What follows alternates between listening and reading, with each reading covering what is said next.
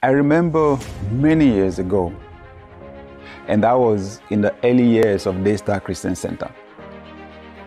This would be like when Daystar Christian Center was about 2 years, after we started, and I was getting frustrated. I was getting frustrated because there were growth targets that I had set, and we were not meeting the targets. So I went to my mentor, Dr. Oyedepo.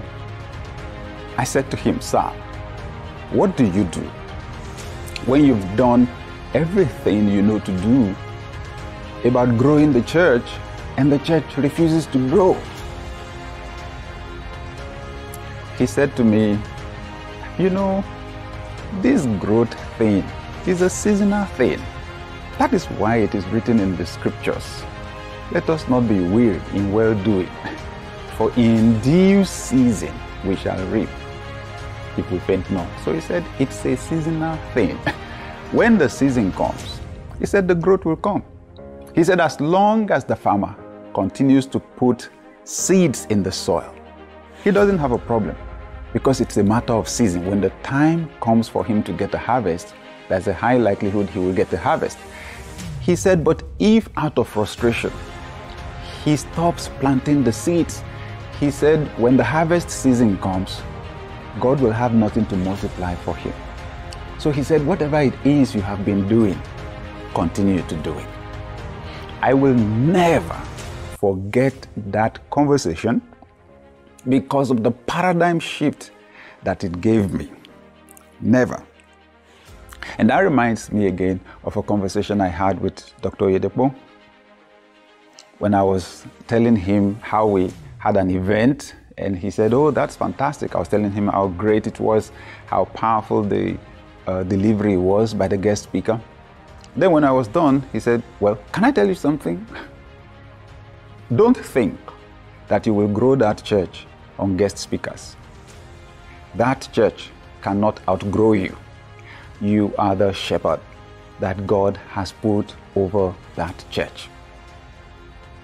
He said to me, "Why don't you become the person that people want to listen to?" I will never forget that statement because it's one of the most challenging statements I ever had in my life. Oh yes, you've been hearing of other people, they're powerful speakers, so you want to bring them to your conference, okay, so they'll help you attract a crowd, right? He said, so you. He would not have said that if he didn't know that I had the capacity to do it. He spoke to that potential when things were not happening fast enough. One day I said to my sweetheart, Nikki, I said, "Come with me, let's go on a retreat. We're going to a guest house. I want to go and ask God whether I'm supposed to be pastoring or not. Because yes, I'm getting invitations to speak everywhere, but the church is not growing." She said, "But you told me God told you to do this." I said, "I need to ask him again." You can imagine what he said. He sent me back on the job, and here we are. So imagine if I gave up on Daystar Christian Center, shut it down 2 years, okay? In just a few weeks, we're going to be 25. Daystar is going to be 25. What if I gave up? I charge you today, never, ever give up.